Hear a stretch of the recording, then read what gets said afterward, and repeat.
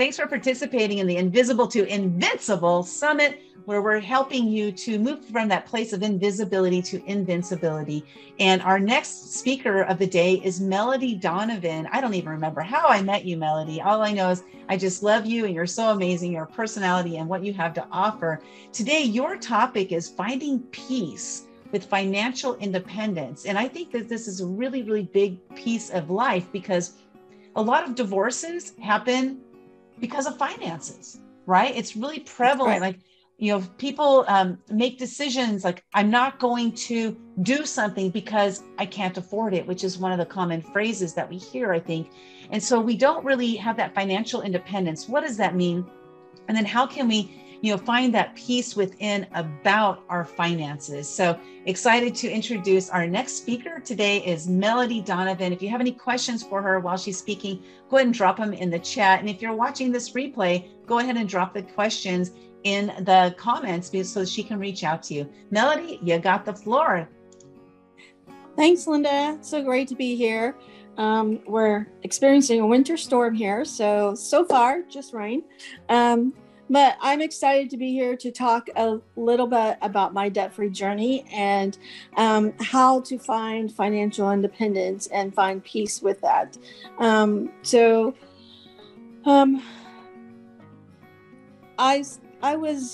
grew up in a rural area and was basically compared with all my life to other people in the area, and then basically was told that all I really needed to be was get married and have kids. Didn't need to go to college, and that was me.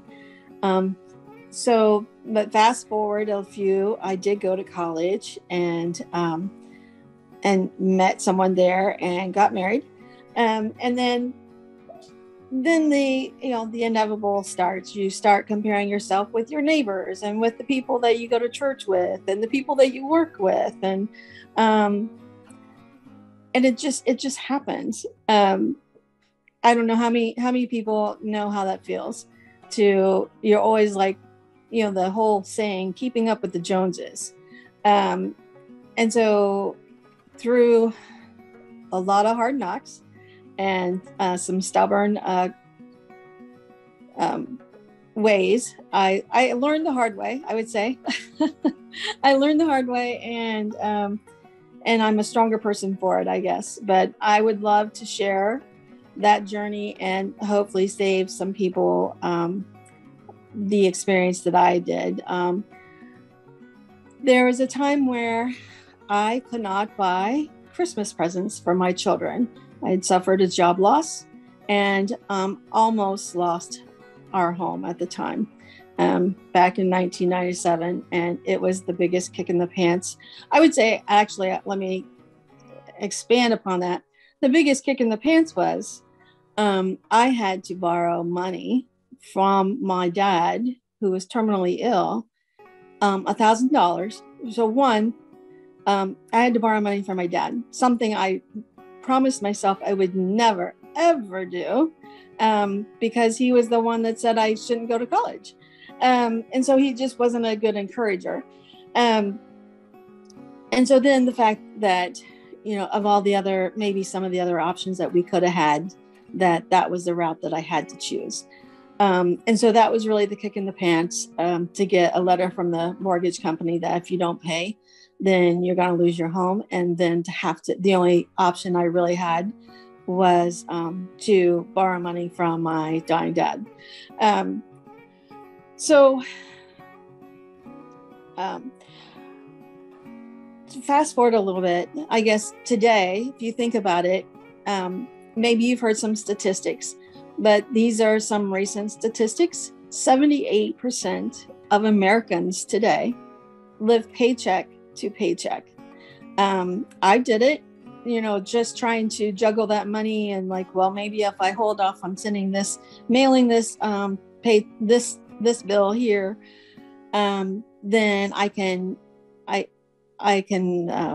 float a few days. Back when floating on checking accounts was the thing to do, where you had like 2 or 3, 7 days even to mail a check and not have it hit your bank. Those days are over, right? Because it's almost immediate. But then the other thing is, those people, that 78% of the American population, if they had an emergency like the pandemic, where they lost their job maybe, or they got cut back on hours, or, like the servers, who, all the restaurants were closed down, or in New York, all the Broadway actors who, all of a sudden their shows were shut down to help find control of the pandemic. Those people and people like them, they didn't have $1,000 most likely in their accounts to cover an emergency. So, but who lives on $1,000 a month? So those are the things that just kind of got to me, and I was one of them. That was me 23 years ago. And I'd like to say that I got my act together right in 1997, when I almost lost my home, but I didn't. And again, like Linda had said, there's the number one reason that people get divorced is because of finances. There's always Dave Ramsey, who's the owner of Financial Peace University, says that there are in every couple there is a spender and a saver, a free spirit and a conservative person. So, and that's usually true. Someone always takes the reign to say, "Hold it, wait a minute, let's not spend that money." And then there's somebody who is always the one that wants to do a budget, and then there's always someone who wants to buck the budget, and that's. So most times when people say, you need to do a budget, what do people hear? I mean, I've heard, I gotta cut back, and I can't do things that I want to do because it's gonna show me what I have and what I don't have, more importantly, and that I can't afford to do the things that I've been doing. And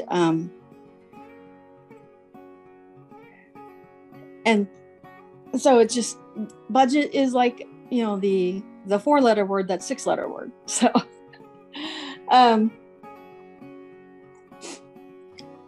so that was us. And I would say we actually tried to do financial, at the time I was married, we actually tried to do a Financial Peace University. But at the time, we were just not, our marriage was suffering, and it ultimately ended in divorce because we couldn't talk to each other. And that's huge. So when it came time to do the budget, everything just shut down. And I'm just as guilty as he was about shutting down and not wanting to talk. But then I did find Dave Ramsey, the Financial Peace University. And I don't know if, say, yes, I know Dave Ramsey or Financial Peace University, if you want to put that in the chat. But Financial Peace University and Dave Ramsey was a multimillionaire real estate agent and in Tennessee, and he was a millionaire by the time he was 26, and that was in 2008. And I don't know if anybody remembers, but 2008 is when that real estate bubble burst. And Dave will tell you that he had multi-million dollars of loans with the banks, and the bank called his loans. And all of a sudden he couldn't pay, and so he was bankrupt. And so that's when he decided to never again be in debt. And he worked his way out, and he settled all of his debts. And he started this program and started talking and got on radios and then TV shows. And now he has his own network.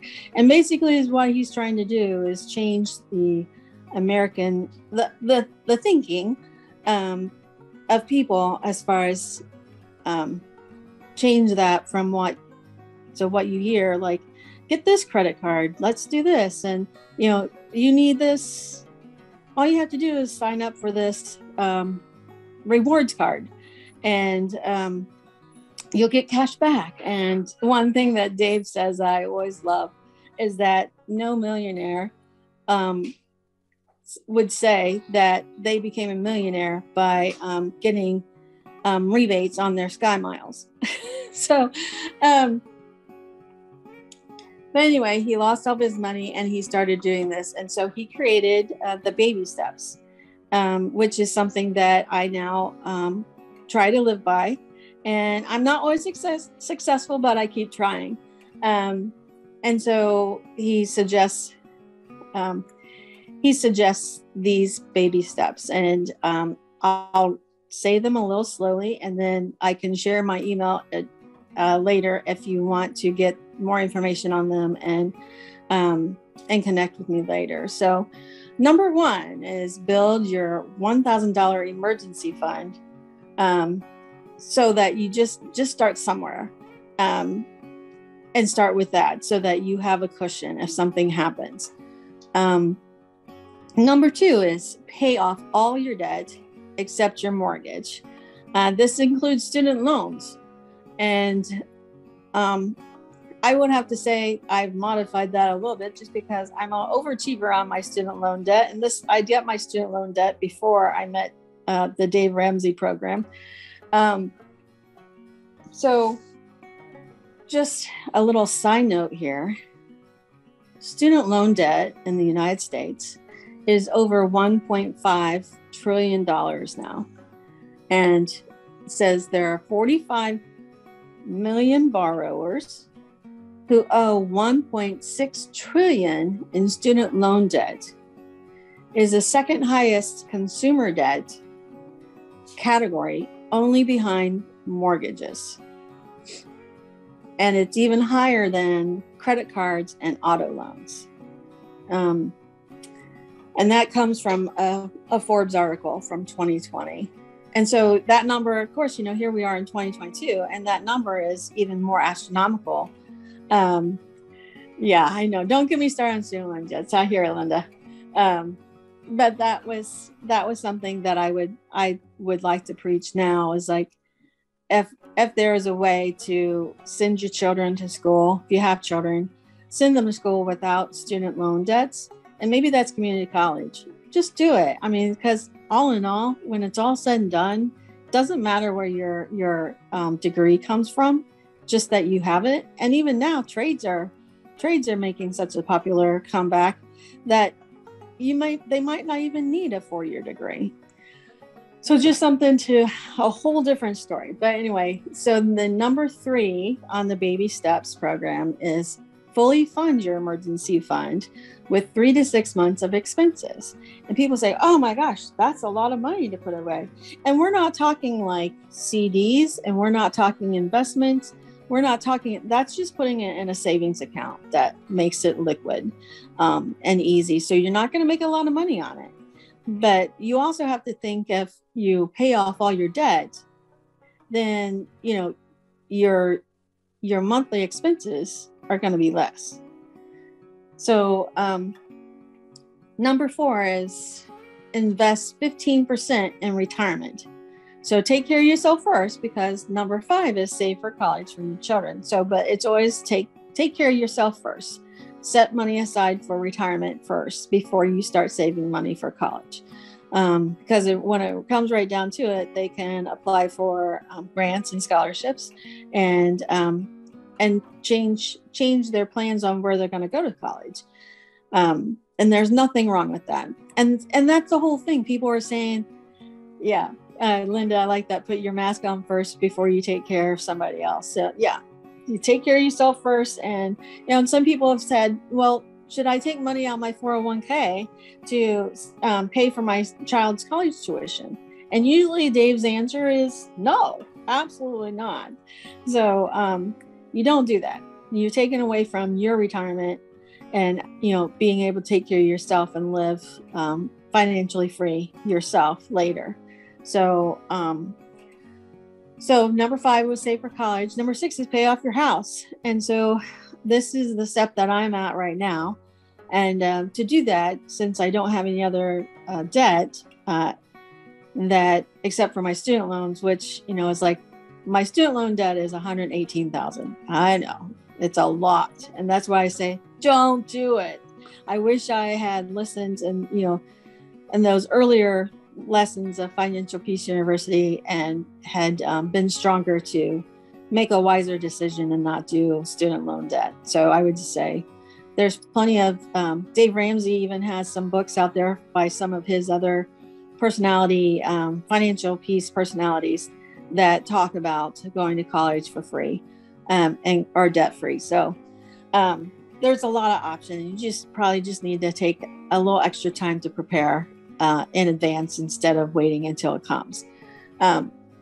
So pay off your house, and that's just like and part of Dave's program is the debt snowball. So every time you have you pay off a debt, you take that money and put it toward the next debt and the next debt. And you start with the smallest balance and work to the highest balance. And then by the time you're done, you have all that extra money that you're paying on those other smaller debts to pay as extra principals on your house. So you just want to make sure with your loan company that they allow extra principal payments. And so then you can save so much, tens of thousands of dollars off of your loan when you can pay off your house faster. And then the last one is build wealth and give. And that's just because you have this extra income now. And most of the time, Dave will tell you, most of the time, the people that are going through this debt snowball and the baby steps, they find that their income increases. They get better jobs. Their confidence gets stronger, and so they are promoted and they get raises, and so then they have that extra money too. And so his favorite saying, Dave Ramsey's favorite saying, is live like no one else, so you can live and give like no one else. And so I'm really trying to embrace this theory. And, it's really hard to, everybody's out there saying, credit cards, you can get a year of no annual fees and, no interest rates and things like that. It's just so enticing. And so wanted to go back to the Joneses. I don't know if everybody has everyone has heard of the saying, keeping up with the Joneses. And it's so funny because they actually said, the Joneses actually existed. They were a prominent New York family and with substantial interest in the chemical bank. And as a result of marrying the daughters of the bank founder, John Mason. And so, but the funny saying is that keeping up with, don't try and keep up the Joneses,